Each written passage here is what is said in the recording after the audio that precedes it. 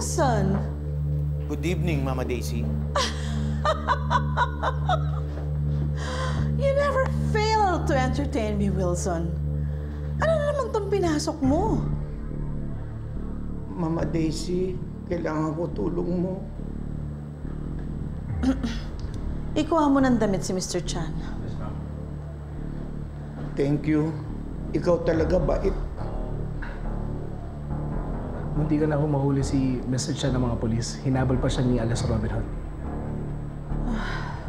That's why I choose to have a low profile. Para hindi ako pinagkakainteresa ng vigilante yan. So ano ngayon ang plano mo? Kailangan ko tulong mo talaga, Mama Daisy. Baka meron kang effects na poof! Laho ako.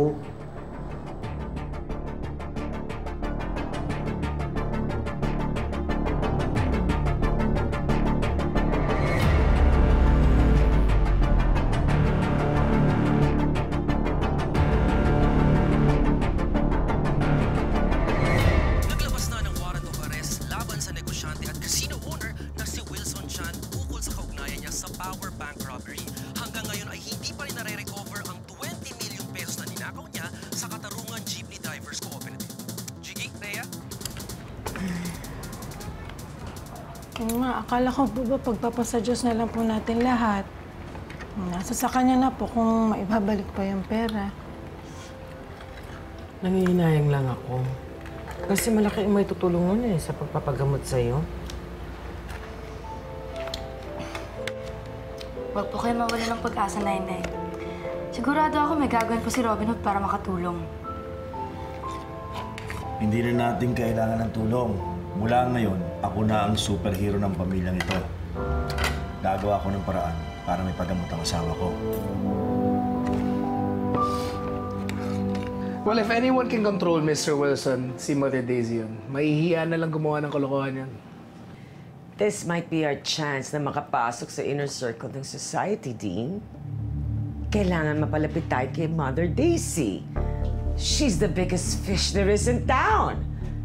Bigger than Wilson can ever be. Don't worry. We just might have an opening. Nakausap ko na si Mr. Wilson and he wants me to oversee yung mga businesses niya na may iwan dito. Akin mga kayamanan! Ako, miss ko kayo! Mama Daisy, mas ganda siguro dito na lang ako. Tapos, tulong ako. Negosyo mo. For you. No, thank you, Wilson. Mas nag-e-enjoy ako na pinamamahalaan ko ang sarili kong negosyo. But don't worry. Tutulungan pa rin kitang makatakas.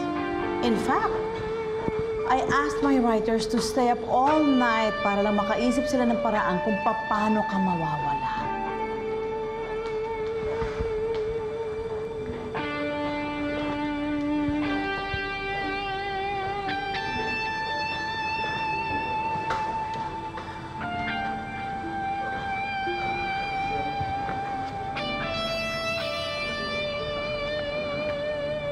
Mama Daisy, bidang-bida ako.